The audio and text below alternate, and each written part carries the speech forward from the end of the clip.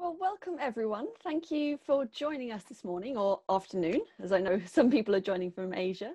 And thank you so much for joining us in our webinar today. So my name is Emily King and I'll be hosting this webinar. My role is Business Engagement Officer of the FairWild Foundation. So I work with current and potential FairWild businesses to help them understand how to make the most of their certification, as well as wider communication around the importance of FairWild. We've also got some great guest speakers lined up today, and we're all really excited to talk to you about FairWild and hear some of your questions. Right, but now the housekeeping is out of the way, what are we going to talk to you about today? Well, first off, we'll hear about why we need to think about wild plants and consider wild plant sourcing at all. Then we'll learn a bit more about what FairWild is and how it relates to those wild plant sourcing issues.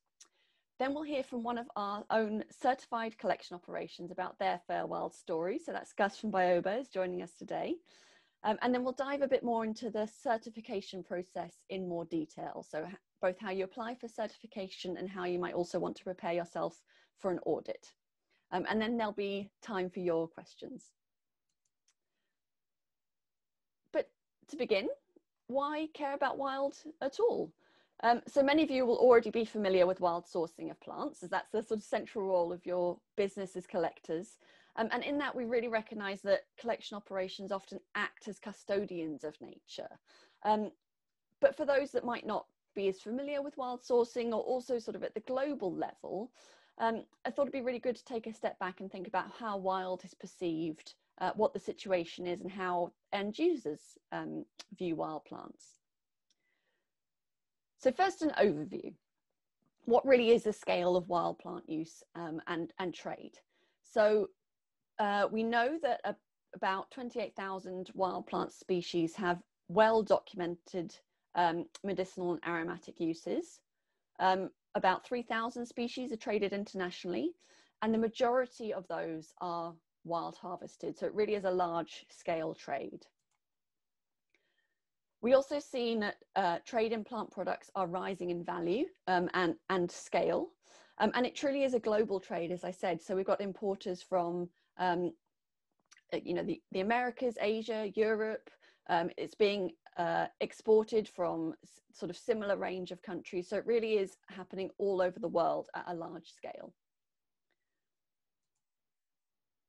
But for those that perhaps might not be familiar with the range of plant products, there are all of those sort of nearly 30,000 species. Where do we start? What do we think about? What sort of species characterize this trade? So one of our partner organizations, Traffic, has put together the list of 12 species they are referring to as the wild dozen. And these are species that are either sort of flagships of wild plant trade. They have lots of opportunities for sort of social benefits, environmental benefits, but maybe some of them are also seeing challenges. So these are 12 species. You can read more about these in the Wild at Home report, but these are ones that maybe are good to think about when we're talking about wild plant sourcing. So frankincense, baobab, which of course we're going to hear more about from Gus today, is their FairWild certified baobab. But many people do not sort of realize the scale of wild plant species in everyday products. So this can be a helpful way of thinking about it. But of course, it's not just about the plant species, it's also about the people that harvest them. So those that harvest wild plant species, that there are millions of people. It can be that they're in sort of lower income communities. They might be relying on wild plants for sort of herbal remedies as well as their income. And much of the trade can be informal and underreported, especially if it's happening domestically as well as internationally. Also, the regulations around harvesting and trade in wild plants can be very complex. There's not just national level legislation, but also international agreements to take into account. And there have been declines in numbers of those collecting wild plant resources, and also the loss with sort of migration and moving to cities and from rural areas, loss of traditional knowledge and practices.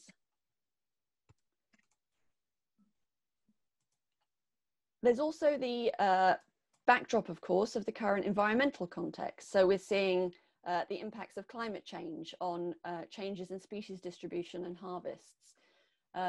We've also seen, decline in species globally. So I'm not talking about plants specifically now, but across all sort of biological spheres, there is sort of decline in species, and all of this can equal biodiversity loss. So against this backdrop of, the situation with wild plants and the environment globally, how do consumers feel about, sustainability and what they might want to see in terms of sustainability? Well, some research has actually shown recently that consumers are increasingly thinking about the impact that the products they buy have on the world. So a 2019 survey, for example, showed that 2/3 of respondents looked for brands and were loyal to brands that had a positive impact. A more recent survey showed that nearly half of consumers are thinking about sustainable choices in light of COVID and the sort of new normal that we're all adjusting to. Equally, we can see that sales of herbal products are increasing. So there was an over 8% increase in 2019. It's expected to be even bigger in 2020. We're also seeing changes in light of COVID, and there's a report that I've included here on how sort of demand for traditional sort of respiratory treatments and immune treatments has increased. And similarly, that we're now seeing research showing that consumers aren't just looking for natural claims or sort of more general claims, but they're looking for real specifics in terms of what brands mean and businesses mean about their sustainability. We're also seeing that brands are responding. So they're looking at this increasing sort of change in consumer behavior and looking to really use wild both as a marketing tool, but also a way to lead the way in sustainability. And that is often through certification. So thinking about certification, that's obviously one of the things that FairWild does and what we're here to talk to you about today. In terms of what certification offers for those at the sort of end of the chain, the people that might be buyers of certified ingredients. For FairWild certification, it can show that they're contributing to the Sustainable Development Goals. FairWild contributes to 6 of the 17 Sustainable Development Goals. There are lots of positive stories that can be told about sourcing from the wild and the impact of sustainable use. There's lots of really great human stories that can be told, maybe harvesting techniques that have been passed down generations, what great things a FairWild Premium Fund has been used to provide. But then also really great stories about the wild places that these ingredients originate from and what sort of animal species might be co-benefiting from the sustainable use of these plant ingredients. So against that background of the sort of current state of both wild sourcing, but also wild plant use, we're now going to turn to Bryony Morgan about what FairWild is and how it fits into this changing landscape. So Bryony is the Executive Officer of the FairWild Foundation, and she coordinates the Foundation's programme of work and brings a decade of experience in wild plant trade and FairWild to us today. So we're going to hear from Bryony now. So take it away, Bryony. Thanks very much, Emily, and it's really great to have the opportunity to speak to everyone today. And I think we have a lot of people who are from wild collection operations on the call, but also a broader pool of people listening who might be from other parts of the industry or organisations that are connected to the wild plants trade. So we'll try to make this relevant for everybody involved. Next slide, thanks, Emily. Right, so what is FairWild? Well, the FairWild Standard is a sustainability standard with a third-party audited certification system, and it covers wild sourced ingredients. So we're mainly working with wild plant ingredients at the moment, but the standard itself is also applicable to fungi and lichen, and we'd like to expand into that in the future. The standard combines, back please. The standard combines fair trade principles with ecological sustainability. It goes across environmental, social, and economic aspects of sustainability. So it's quite a comprehensive approach to the trade. The sustainability standard actually came out of standard setting initiatives that took place primarily between 2005 and 2010. So responding to both conservation and development concerns, and with funding from the Swiss and German governments who invested into creating this set of principles for sustainability certification. Okay, next slide, thanks. FairWild Foundation itself is a Swiss non-profit organization. We were founded in 2008 alongside the process of standard setting to really be the institution that would manage the standard and drive it forward to be taken up by the industry. So we have a mission to really transform resource management and business practices to be sustainable throughout the supply chain for wild products. A large number of organizations have actually contributed to the creation of the standard, and we work with many of them today still in different collaborative relationships. So for example, the IUCN Medicinal Plant Specialist Group, we have a collaboration with to review species that are proposed for certification. WWF was one of the organizations that was on the steering group for creation of one of the precursors to FairWild, and we still have a number of collaborations, particularly in particular geographies and trade chains for promoting sustainability. And ProFound is a consulting organization that has contributed to FairWild and also does a lot of training and value chain analysis work around wild collection. I myself am actually based with the organisation Traffic, Emily as well. We have a partnership agreement between FairWild Foundation and Traffic, which includes hosting the Secretariat of FairWild. So Emily and I are both based in the UK, although FairWild is a Swiss organisation legally. We have a few new collaborations that are developing. So a new one is with the Wildlife Friendly Enterprise Network, which is another certification initiative which works on conservation of key species in landscapes. And we also have other collaborations that are developing, for example, with the Sustainable Herbs Programme of the American Botanical Council. Okay, next one. So our work, well, a real core part of our work is to manage the FairWild Standard, including revision processes for it. We're a subscriber to the ICL Alliance, so we follow good practice principles in managing the standard. We manage the certification system itself, and we also control use of the FairWild label on finished products. And then we have a big role to play in the Secretariat as well to connect current and potential FairWild businesses. So promoting the standard as we're doing today and encouraging more people to join in. And then we can also provide some capacity building and support around the issues that we work on.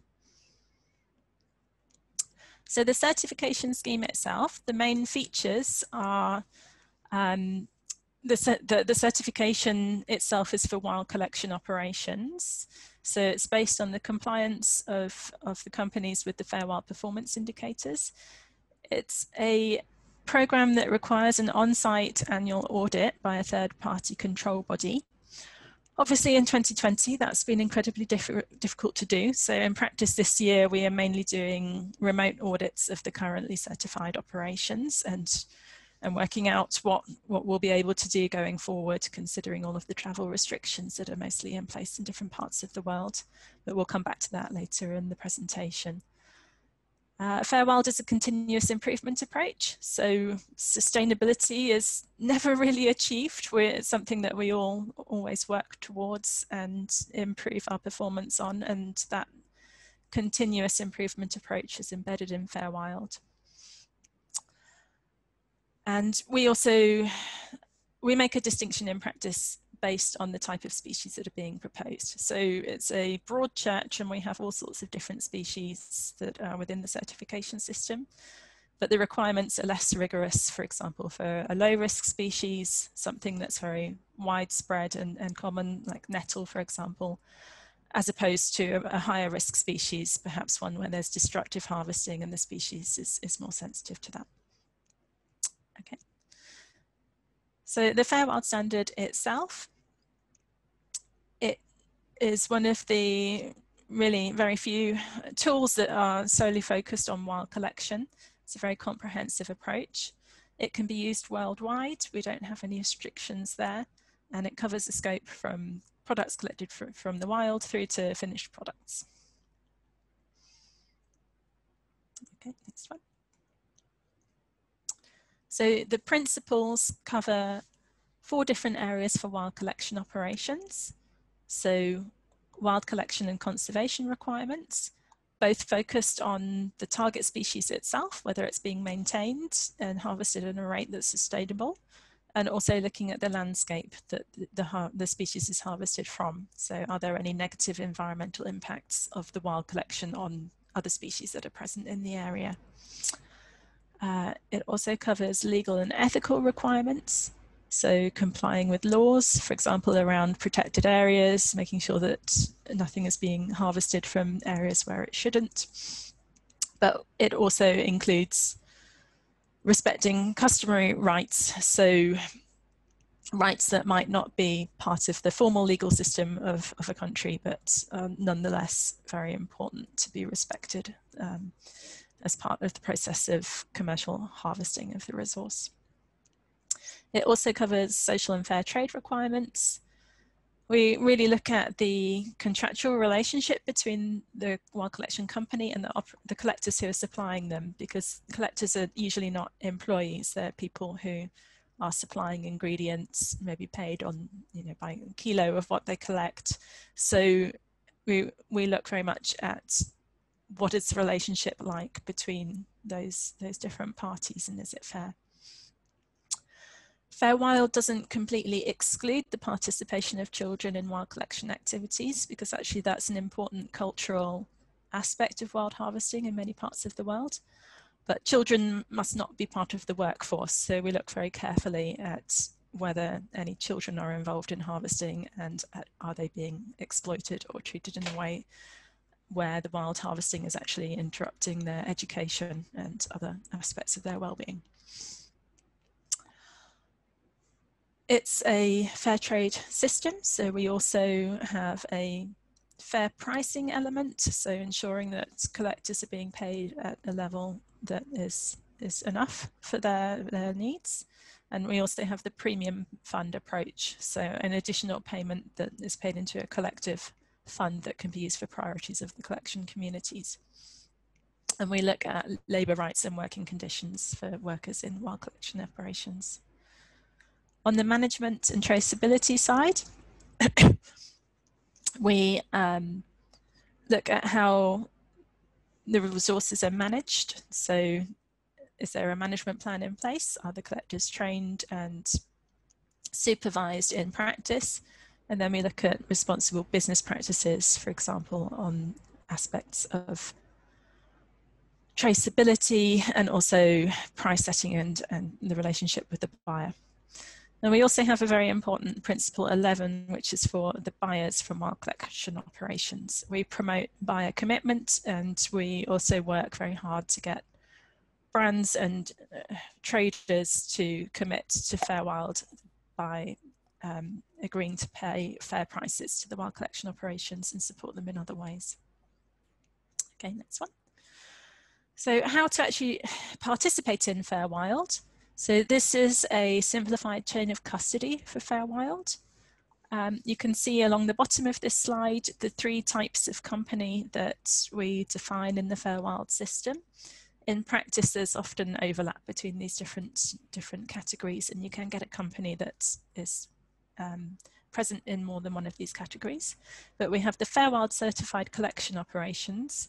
So these are companies that are actually managing harvest of the resource. So for example, Bioba, we'll hear from Gus later. These companies actually receive the annual audit, and they will be certified against the standard. We also have registered processors and traders. So these are companies that buy from the certified collection operations and sell the ingredients on, perhaps after doing some processing. These companies register directly with the FairWild Foundation, as do brand manufacturers, which are companies that are using ingredients in their finished products. The brand manufacturers will also sign a license agreement with us if they want to use the FairWild label in labelling and marketing their products. So the requirements, oh, sorry, Emily, but the requirements for the traders and manufacturers are mainly laid out in the trading rules and labelling rules, and requirements for the collection operations are mainly laid out in the FairWild Standard itself. Okay, thank you. Right, so labelling. Once ingredients are certified and traded through to brand manufacturers who would like to use the label, they can use it on their products and in marketing materials. So here we've actually got some examples of some of the brands that we're working with at the moment, including 3 tea companies, Pucker Herbs, Traditional Medicinals, Neal's Yard Remedies, also Dr. Jackson's. Examples of tea companies that are using the FairWild label on their products. The package that we've got there is organic licorice root. Licorice was actually the first ingredient that was certified under the FairWild Standard, and it's quite an important one as it's used in quite a range of wild products that use wild ingredients, for example, herbal teas. We've also got other brand companies, for example, a gin, which uses FairWild certified juniper berries, and we've got baobab being used in a range of different products, including both cosmetics but also food products, such as La Potion, a baobab drink that we've got as an example here. And FairWild is also being used in ingredient supplements and traditional medicines such as Triphala, which we've got here from Banyan Botanicals. So label products are already available on the market globally. So just a little bit more about FairWild in the international context, just to see how the standard is actually being used globally. The FairWild Standard is actually recognised as a tool to support delivery of the CBD's global strategy on plant conservation. So it's been recognised in policy spheres. It's actually the proxy indicator for its success on the targets on sustainable use of wild plant ingredients.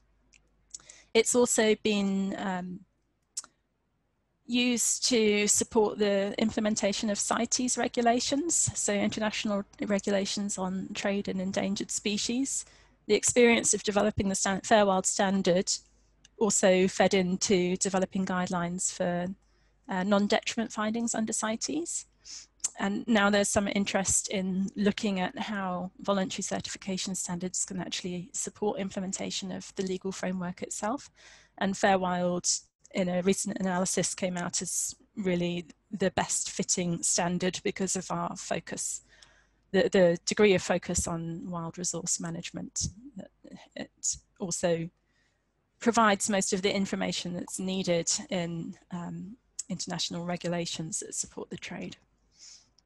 And as Emily's already mentioned, FairWild is a great tool to give businesses a concrete way of how they are actually contributing to the achievement of the Sustainable Development Goals. We cover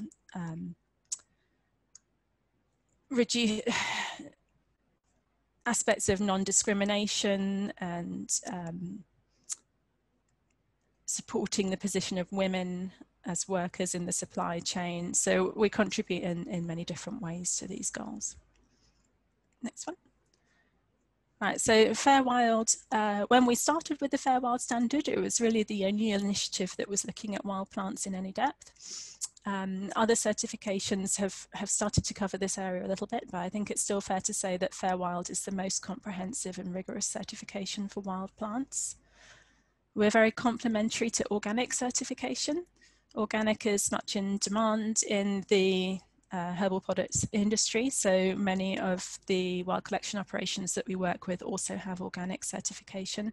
We cover some of the same principles, but we go much further in terms of the resource management requirements. Our fair trade principles are similar really to other fair trade systems, but we're solely focused on wild collection, so we really look at the types of structure that you have in wild collection and the role of freelance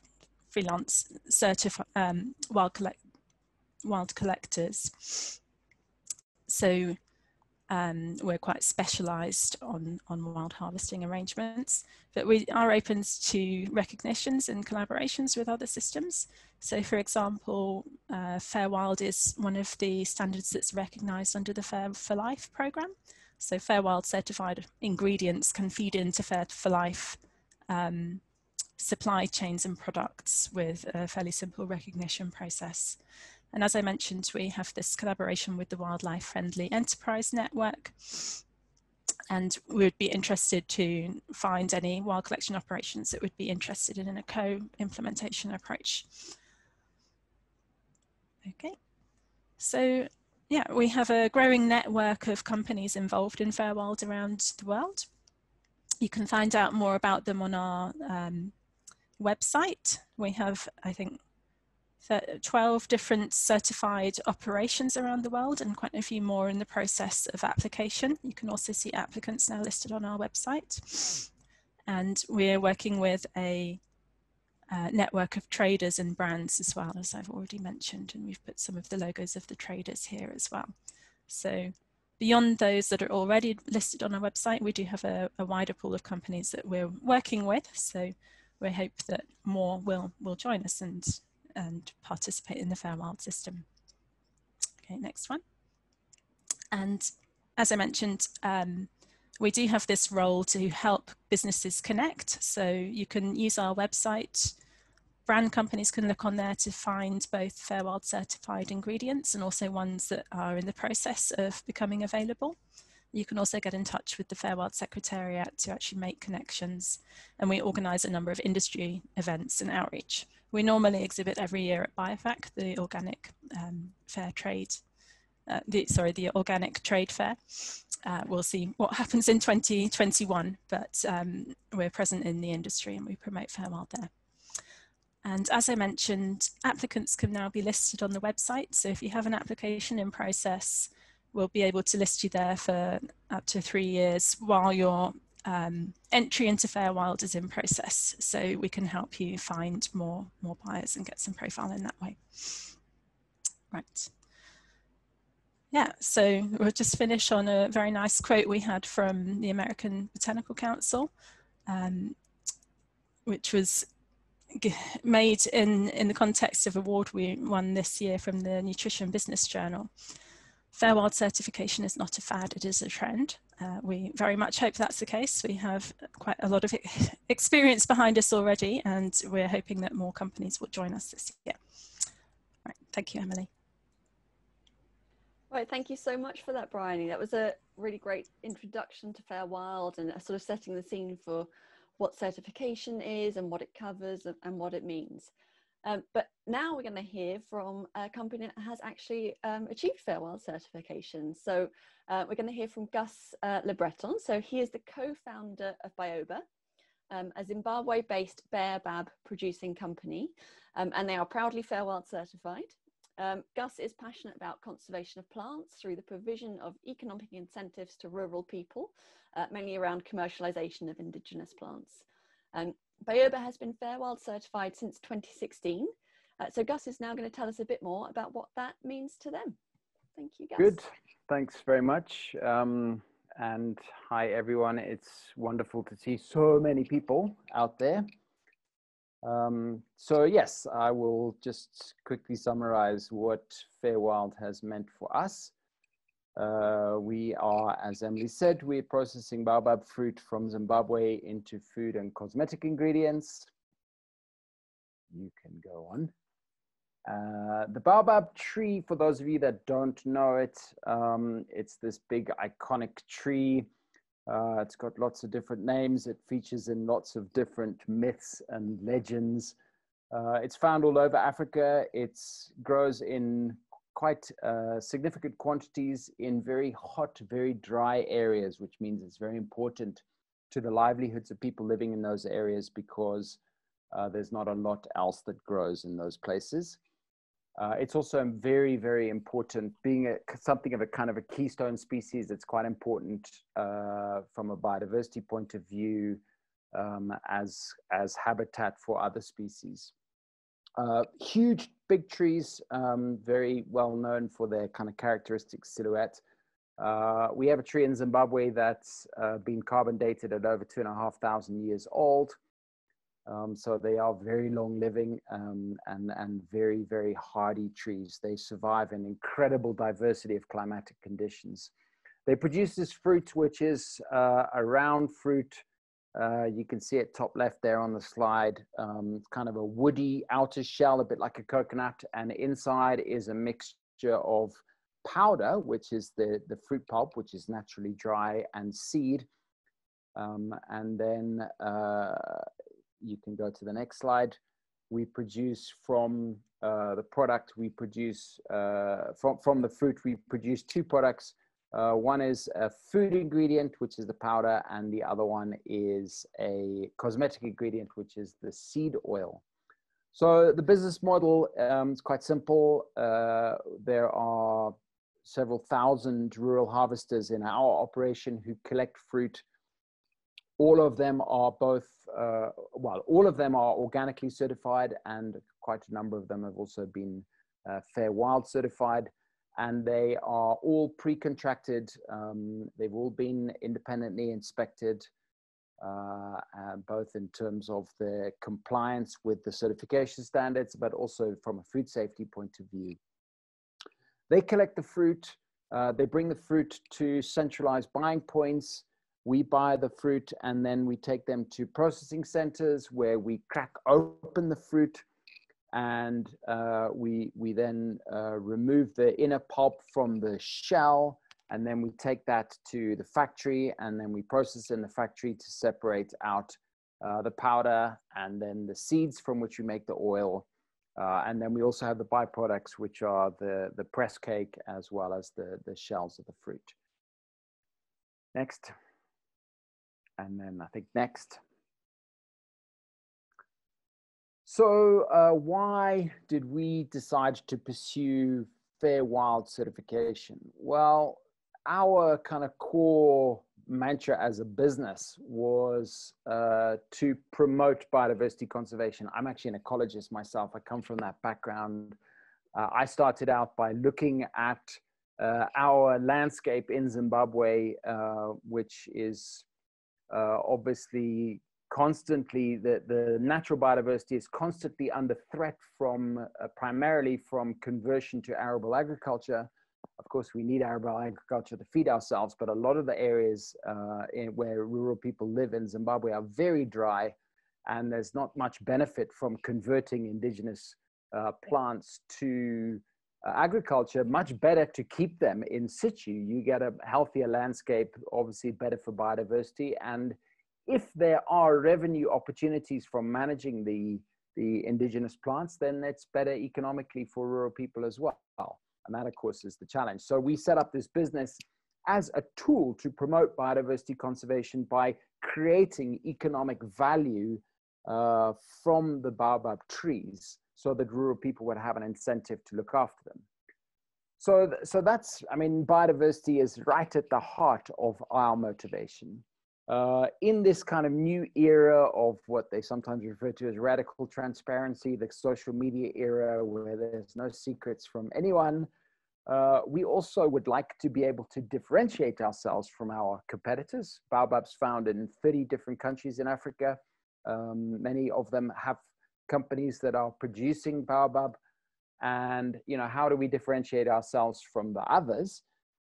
We know that we're following ethical and sustainable practices, but how do we demonstrate that to our customers? It's all very well for us to say, hey, guys, we're really good. But it really helps if you can have an independent, credible mechanism to do that. Okay, next. We're already certified as organic, but we wanted something that reflected both biodiversity and fair trade. So organic certification is important to a lot of our customers. In fact, we only produce organically certified product. There's basically no demand for non-organic baobab. So for us, that's just a given. That's the kind of baseline. But we wanted something that really, measured the biodiversity and the fair trade impacts, and preferably if we could do them both at the same time, that would make it easier. And then FairWild came along, and FairWild is the only scheme that really does that. It's a fully credible, independent scheme managed by highly respected players in the international certification arena. And I mean, the only reason for us to even think twice about it was the fact that FairWild is still pretty new on the market. There's not that much brand recognition. So we are constantly finding ourselves having to tell the story to other people, who FairWild are and why it's important. And of course, that's, that's the one reason we would have hesitated. Next. So we decided we were going to go for it. We contacted the FairWild Foundation. We said we would like to do certify our baobab. They had never certified baobab before. So the first thing that they have to do under the kind of procedures is to commission a desktop review on the risk factors around sustainability. So I think Bryony mentioned that there's different categories, kind of low risk, medium risk, high risk. And they needed to figure out, what's the baseline with baobab. So that review was conducted by the IUCN Medicinal Plant Specialist Group. They then give their recommendations, and that informs the kind of audit process. Next. So before we could have our first audit, we had to make preparations in two areas. The first one was on the sustainability side. We had to conduct a baseline resource assessment. How much baobab is there? What are the sustainable offtake levels? How would we measure the sustainability of harvesting? And then we had to actually set up a resource monitoring system to do that. And then next, we also had to make preparations on the fair trade side. So again, for us, we inherently, our business approach is fair trade, we would believe, but there are certain mechanisms that we did not have in place that do have to be in place in order for it to be independently assessed. And that's specifically the kind of in terms of the producer organization.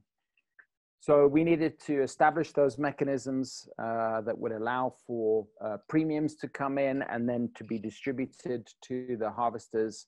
There has to be a legally recognized fair trade producer group. And of course, that producer group must also have a clear idea of what they're going to do with any premiums and revenues that come in. Yeah, next. So this was probably about, from us, making the decision that we were going to pursue FairWild certification. It probably took us about a year, I'm going to guess, I don't remember exactly, to get to the point where we were now ready to have our first inspection.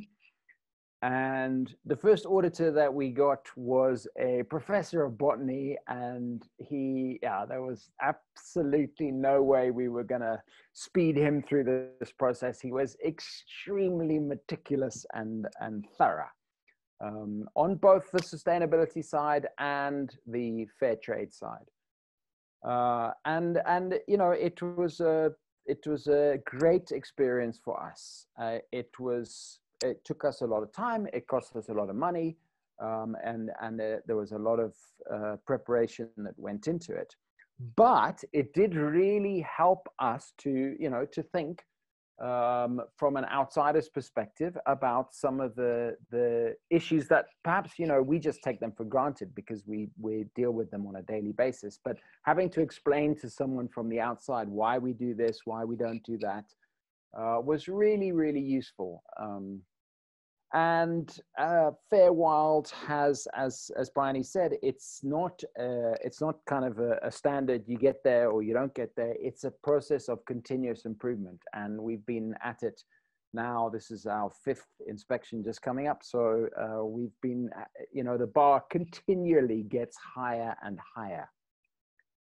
Next.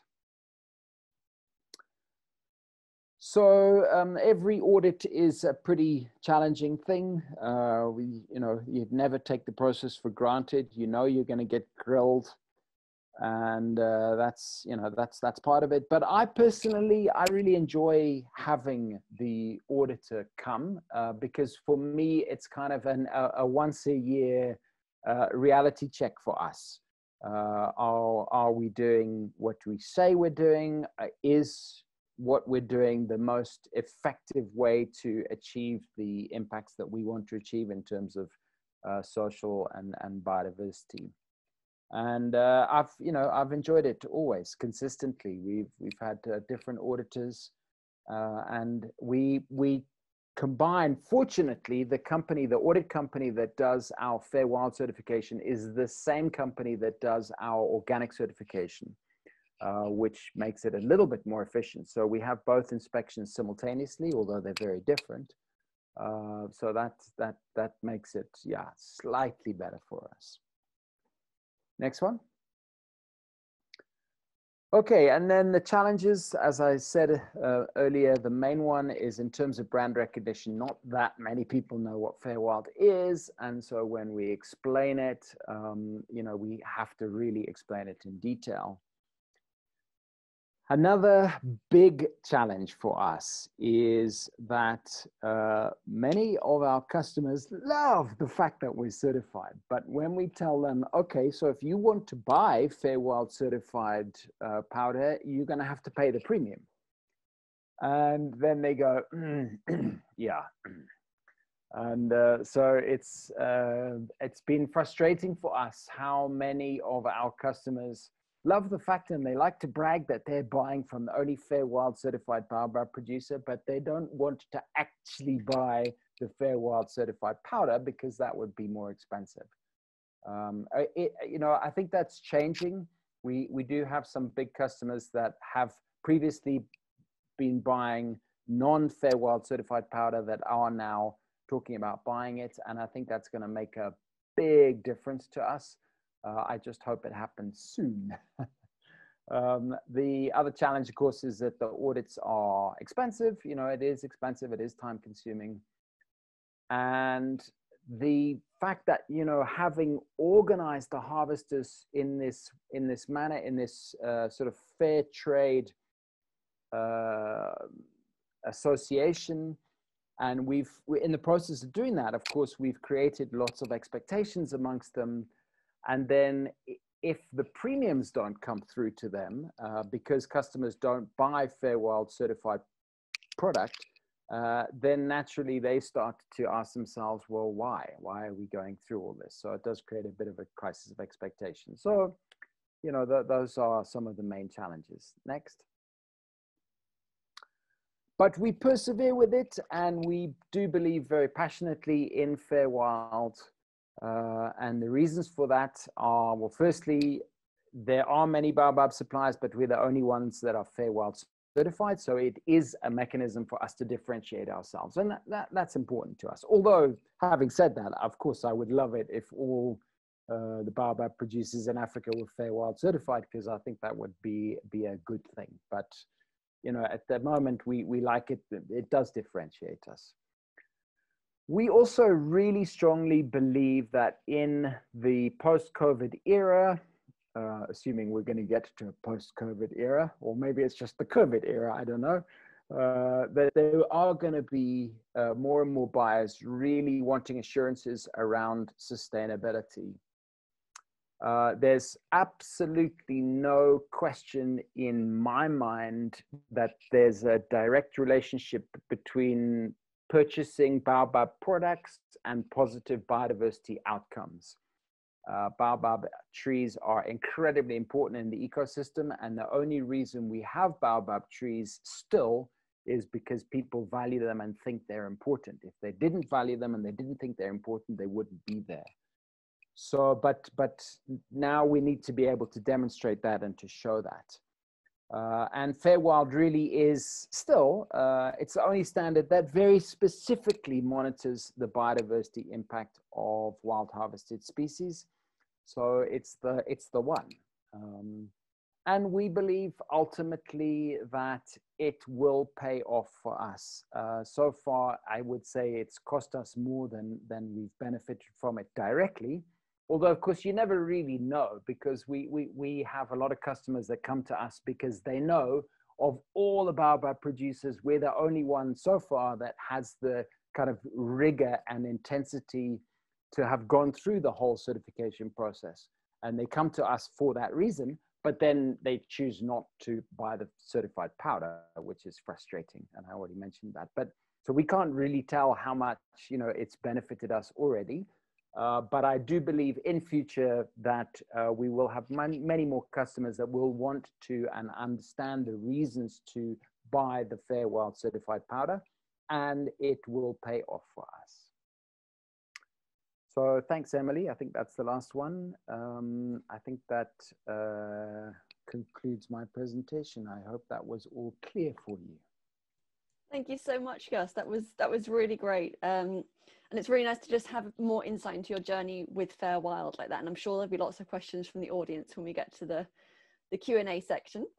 We're going to move on now to actually hear Nilixia. We're going to hear from Eliza Aragon. So she's the founder of Nilixia, and they are a Central American-based essential oil producing company, among other things, working with cooperatives across the whole Central America region. So she is passionate about sustainable livelihoods and production methods. And one of the cooperatives Nilixia works with has been FairWild certified for Peru balsam since 2017. So Eliza is now going to tell us a bit more about what that means to Nilixia. Thank you, Emily. Well, I'm going to say hi to everyone, but I will remove my camera because I don't have a very good network. Well, so I think before I can start to explain what FairWild means to Nilixia, I would like to make a very short introduction of who we are. So I have a very short video that Emily is going to upload. We are producers of natural ingredients, spices, essential oils, and extracts. We're based in Latin America and have founded the company more than 10 years ago, putting sustainability at the heart of our operations. You cannot create a sustainable product from one day to another. You need to know the producers, know how they live, the socio-economic baselines they are living currently, and which solutions you will bring to the community. So it takes time, but we think the hard way, it's the only way.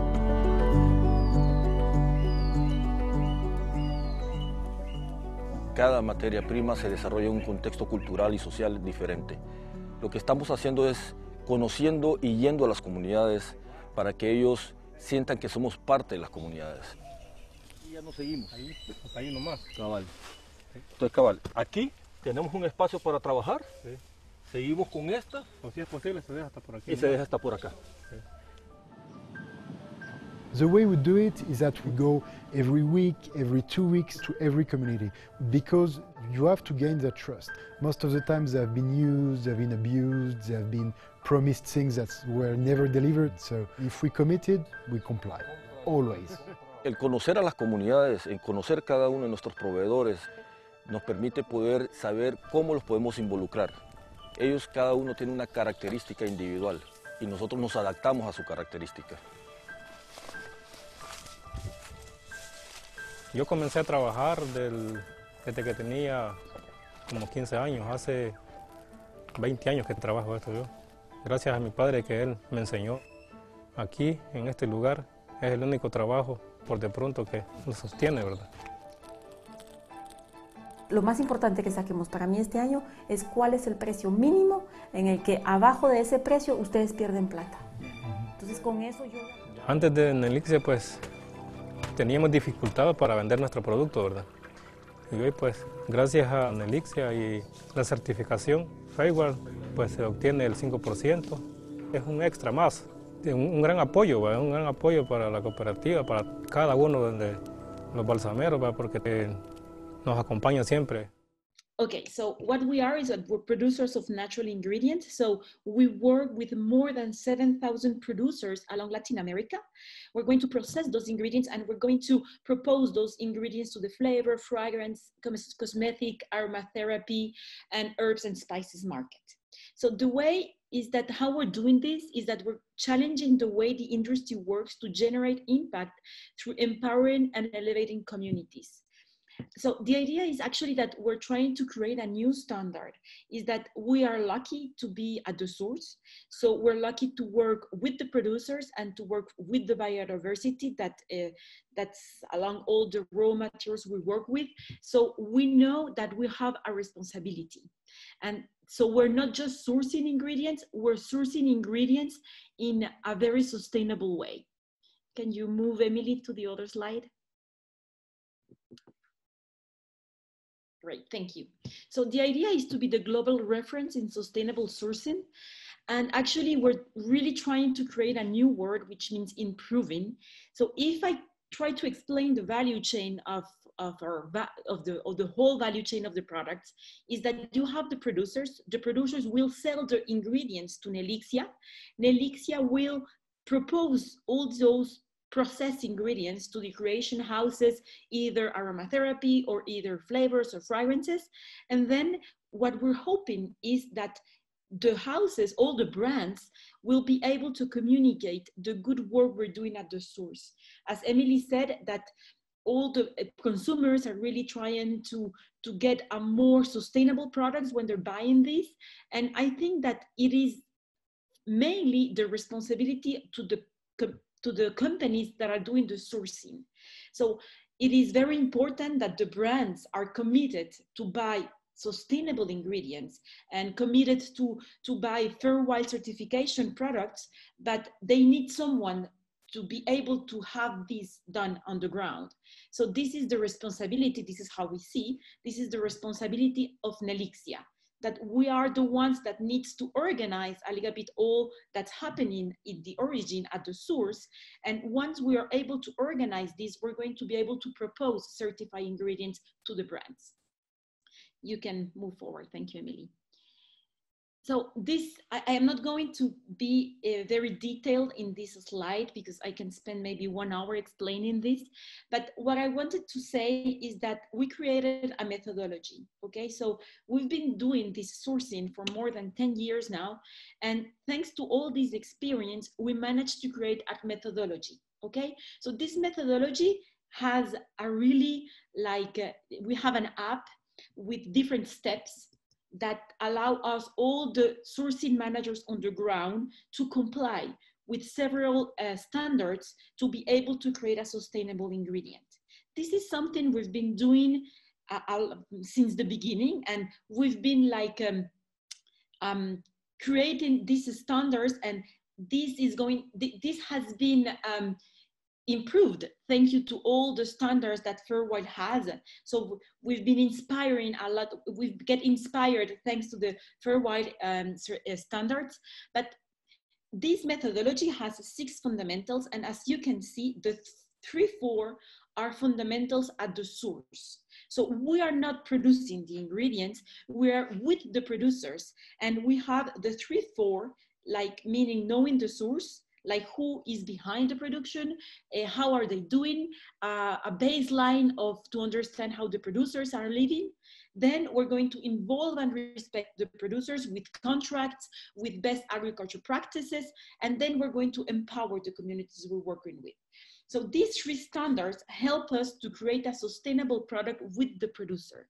Well, so this is great. So if you are a client to Nelixia, you can be sure that we're going to source your ingredient to the brand like this, but it's not enough.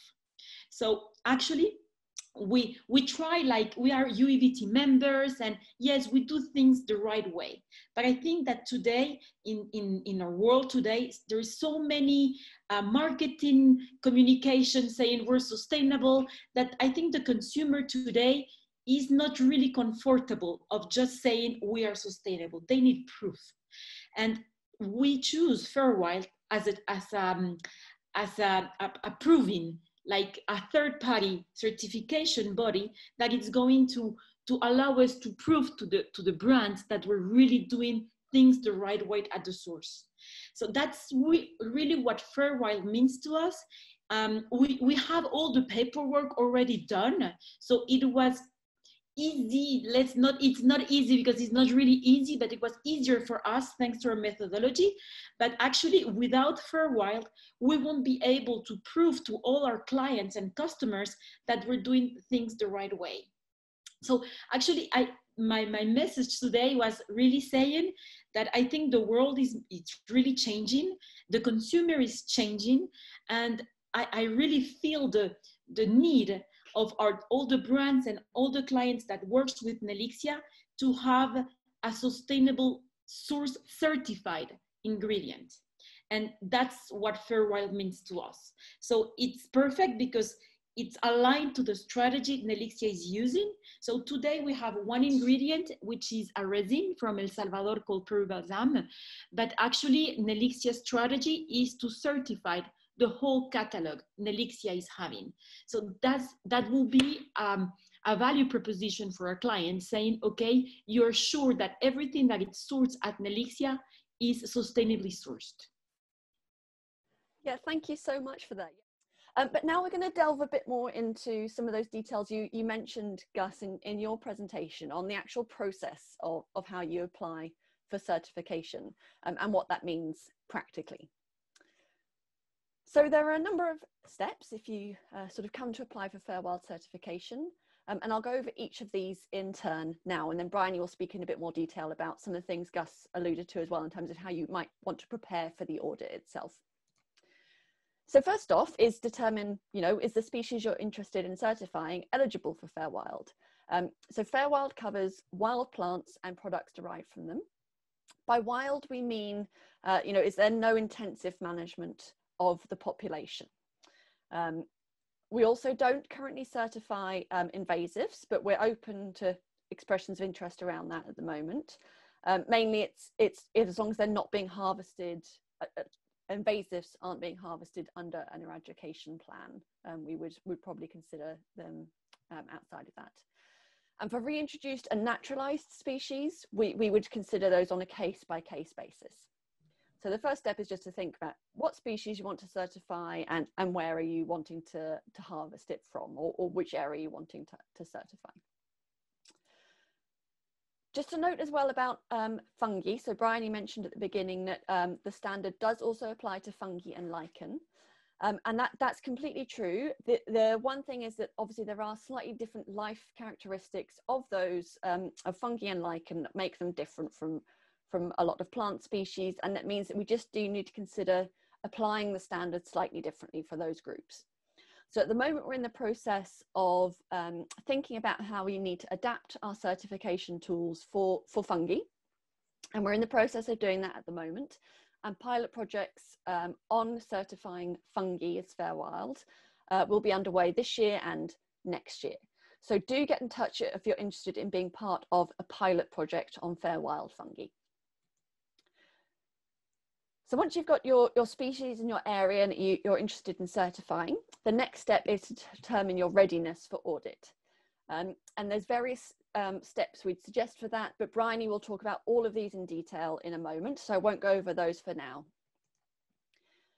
Once you've gone through those processes, or maybe in parallel with sort of assessing your audit readiness, this next step is to have a risk analysis carried out. So Gus mentioned in his presentation as well, that was done for Bioba.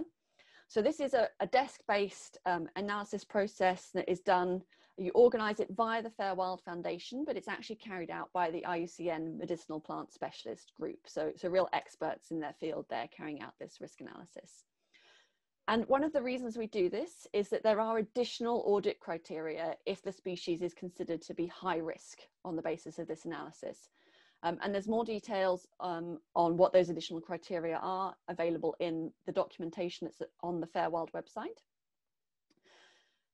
You would request this ideally 3 months prior to the audit, and you can come to the FairWild Foundation Secretariat via email, or there's information on the website in terms of what needs to happen to set that process going.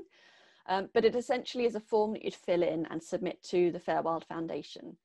The form needs information such as the history of collection activities in the area and for the species you're looking at.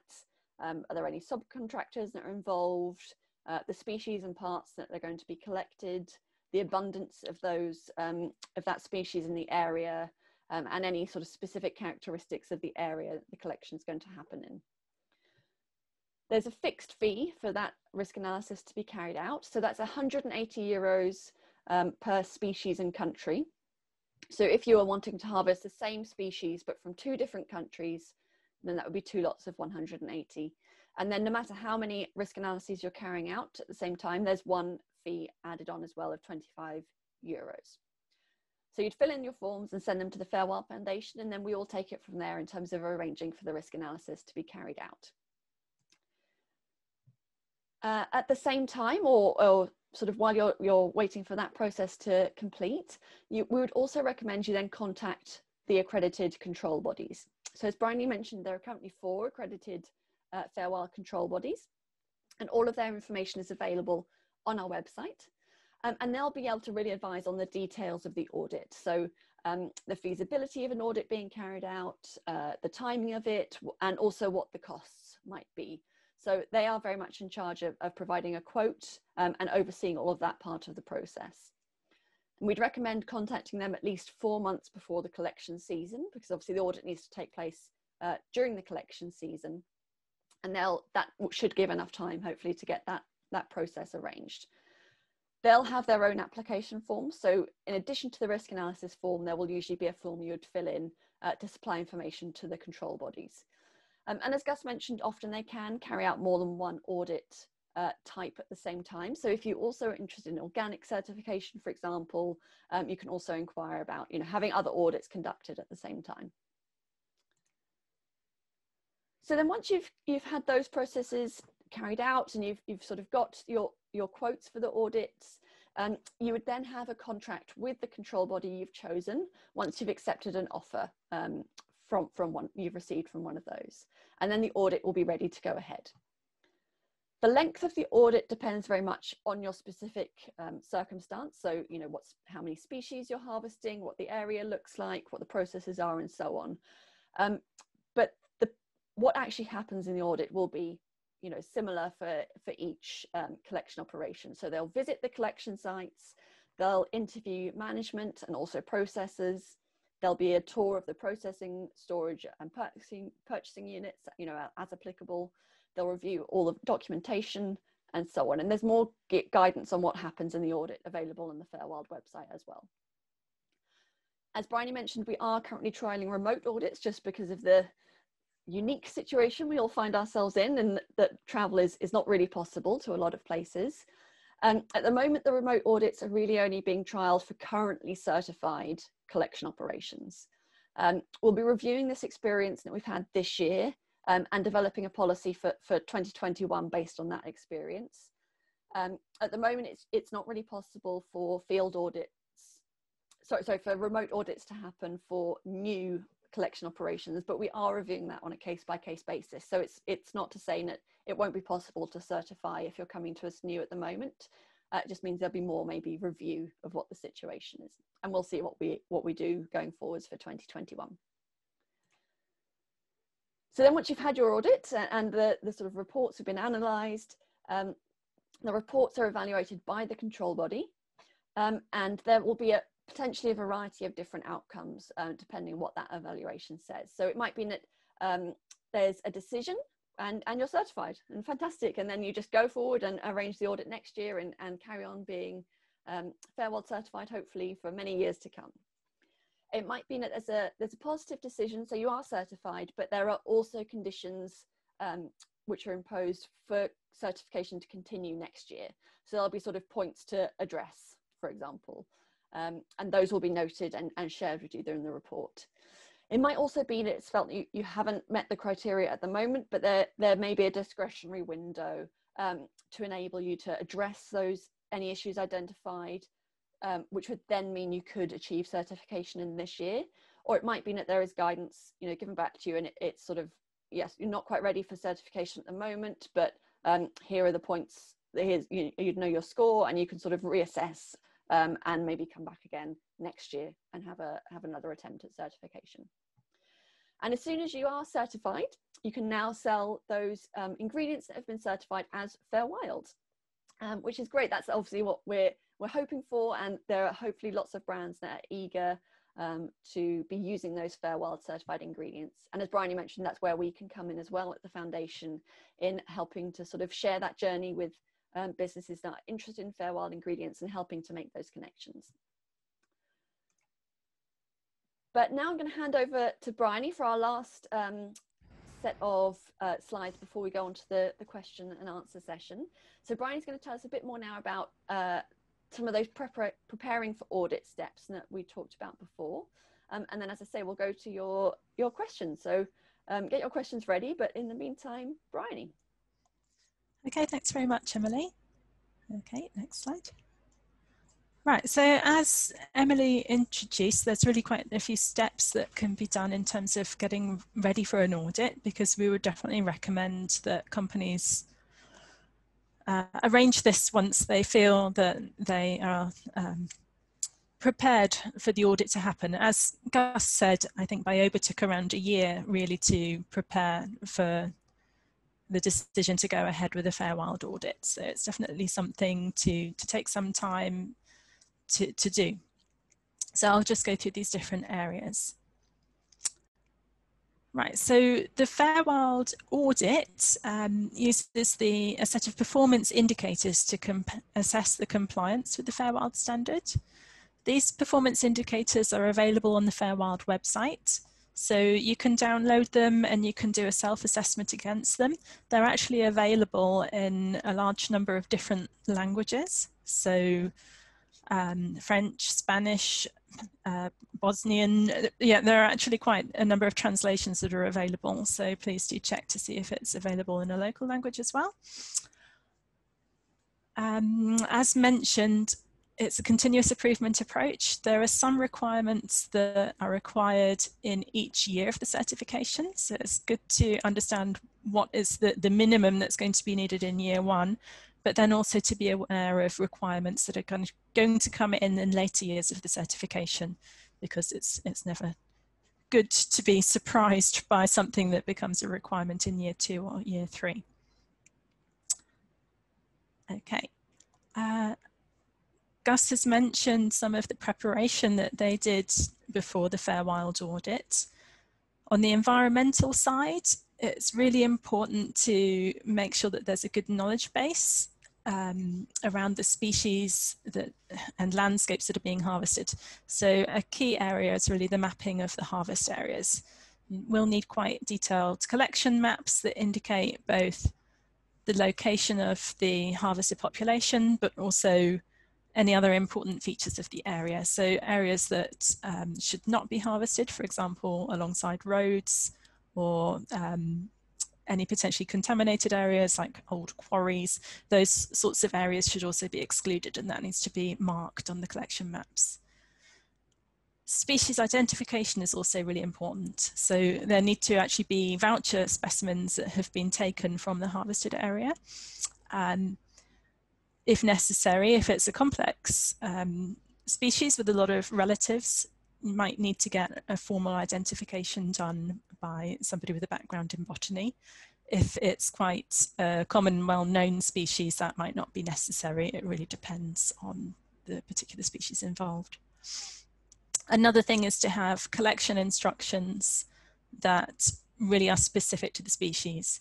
So how much can be harvested, from where, when, you know, the basic parameters of what can be harvested. And then, as Gus also mentioned, there needs to be a resource inventory and monitoring system that's in place. Actually, in year 1 of the certification scheme, unless it's a high-risk species, the data for this can be more basic, and then be improved in later years of the certification scheme. But you do need to have an overview of the amount of resource that's present in the collection area and an estimate of how much can be sustainably harvested. And that's something that will be continuously refined over time through the monitoring system. It's also important to make sure that the collection isn't having negative impacts at the landscape level. So the basis for this is really having a species area management plan. This can actually be developed through the operator profile that you'll develop for the certification body, or you can have a standalone management plan, but really looking at the collection in the context of the wider landscape. We do have some similarities with organic standards. So one thing that's also important is to have some proof that no prohibitive chemicals have been used in the collection area. Okay, next slide. On the social side, in terms of legal compliance, it's obviously really important to make sure that any collection and trade permits are in place. That's basic documentation that would be checked during the audit, and to have some proof of access rights to the area. So if you're harvesting from a privately owned area, then you would need to have an agreement with the landowner that you have the right to harvest from the area. Likewise, if it's public land, there needs to be some documentation about the access rights. We also look at traditional use and access rights. So need to have identified who the stakeholders are for the resource, either in the local area or at the national level, and to have done a certain level of documentation on the customary rights and traditional use. This can be within the context of the management plan, so it could be a section within the management plan, for example. For some species, it might be necessary to develop benefit sharing agreements, which might be related to the FairWild system directly. So if the people who have traditional use rights over the ingredients are the same ones that are doing the harvesting, it might be that the actual payment system is appropriate, or it might be an entirely separate benefit and sharing agreement in, as is required, for example, by the national law. Okay, next one. In terms of the collector's management, an important starting point is to have a well-developed list of the registered collectors who are supplying the operation. There need to be good payment records. Obviously, in some cases, people may not be fully literate, but still the collection operation needs to maintain those record systems itself, and to work towards written contracts and agreements with collectors if that's appropriate in the context.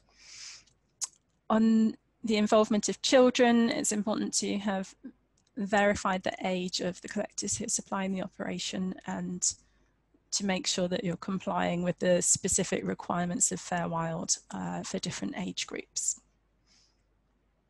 Next one. Oh, next slide, thanks.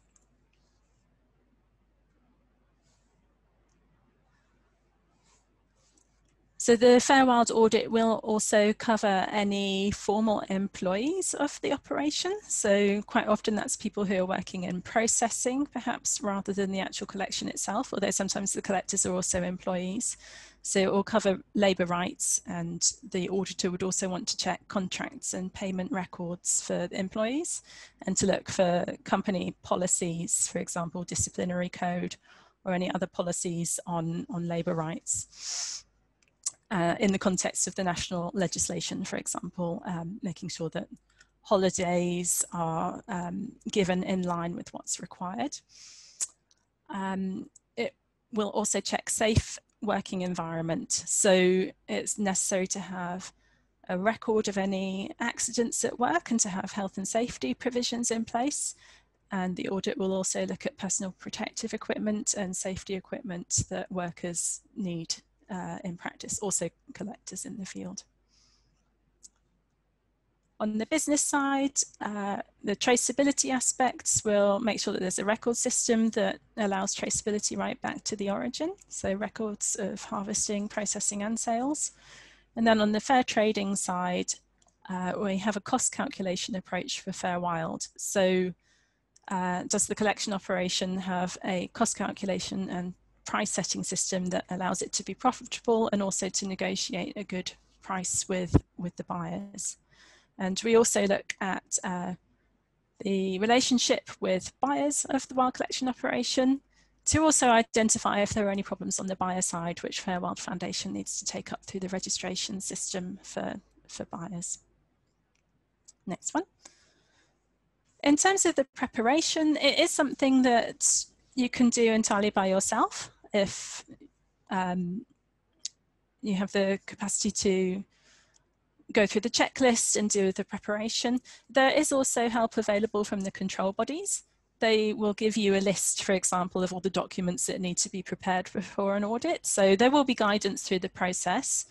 But if it's a very complex sourcing arrangement, or perhaps if there are high-risk species, it might be beneficial to have a pre-audit, which is an assessment that is done through the control bodies, but without the intention to be immediately certified. So it can give a bit more guidance rather than sort of a yes, no, you have met the requirements. That's an option. You can also get some help from a consultant or a partner that has some experience with the FairWild system or wild collection in general. They can perhaps offer a longer term and more guided process. At FairWild, we don't have any official accreditation of consultants, but we do maintain a list of people and organisations that we know have some experience in FairWild, and we can make that available if you feel that you'd like to have some help in preparing for implementing the FairWild Standard. We have a set of guidance documents that are available on the FairWild website. They cover different topics in more depth. So these are our documents, and in some cases there's presentations that can be downloaded alongside them. Next one. And then there are a set of training presentations that are available on the FairWild website. So obviously today we can only give a very brief introduction to FairWild, but you can go through what really are the ecological principles, the business principles in depth there.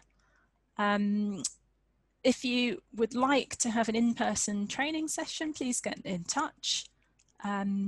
We can perhaps recommend somebody who could do that, depending on where you're based around the world. We're also looking into potentially having an online option, because I think that would be definitely the way the world is going in 2020 in any case. And I think there would be quite a lot of benefit from that. So if you would be interested in an online training option, please also get in touch, because we're actively working on what we could offer around that in future. Next one. So yeah, I just wanted to finally finish on a thought that FairWild really is a partnership approach. We have this very important principle 11 by a commitment. So any company that registers with us as a trader or a brand, we expect them to commit to this principle of mutually beneficial trade relations and to commit to pay the FairWild prices and FairWild premium. So we just really recommend that you, before launching into FairWild, or maybe in parallel, that you really have a conversation with your trading partners. Can they support you? And please also get in touch if you would like us to present FairWild to your customers, so that we can help you secure some commitments to actually, you know, pay the cost of doing sustainability, which is a real cost. So I think I will finish there and hand back to Emily. Thank you. Right, thank you, Bryony. Now we're nearing the end of our webinar. So in terms of next steps, we'd say, you know, share the webinar recording once we make that available for anyone that you know that might have missed this or not been able to attend. Talk to the people in your supply chain about FairWild. You know, try and gauge interest in if you became certified, or if you're not a collection operation, talk to those that you buy from about maybe them becoming certified. And then get in touch to arrange a risk assessment. As Bryony said, that's a great first step, because you'll know, you know, would you need to consider the additional criteria for a higher risk species. We can also put you on our website and involve you in our matchmaking work if you've had a risk assessment done. So it's a really great place to start in your FairWild journey. And you can also find out more about all of these things on our website. We'd also like to leave you just with 2 events that are happening next year, and there'll be many more than these, but these are 2 we'd like to highlight right now. So we'll be doing the FairWild Forum, currently planned for spring 2021. It was going to be a physical in-person event, but now we're evaluating, you know, whether it might make more sense to have it as an online one, depending on what the world looks like in spring 2021. But this is a really great event, which we held the first one a few years ago now, and it's a real chance to bring people together involved in this wild plant harvesting space to build capacity, share experiences, network, have some training, and really have a platform for sustainability professionals and wild plant harvesters to share information. So keep an eye out for more information on that. We also have an annual event, FairWild Week. So this is in June each year. And the next one will be June 2021. And this is a week where we really celebrate what FairWild means and what wild ingredients mean to consumers, companies, and the environment. So keep an eye out for that as well on social media. And finally, we'd just like to say thank you to all those companies and our friends which have, whose generous support has really helped us to continue with our work in 2019 and 2020. You know, it's really, really great what so these extra donations can help us do and expand the sort of work of FairWild and the reach of FairWild. So we're really grateful to them. And if you would like to donate, there's a button on our website, so you can be featured on this slide in our next presentation. But for now, I just want to say thank you to everyone. Thank you so much for attending. Thank you for your questions, your involvement. And we look forward to hearing from you soon. And have a great day, everyone.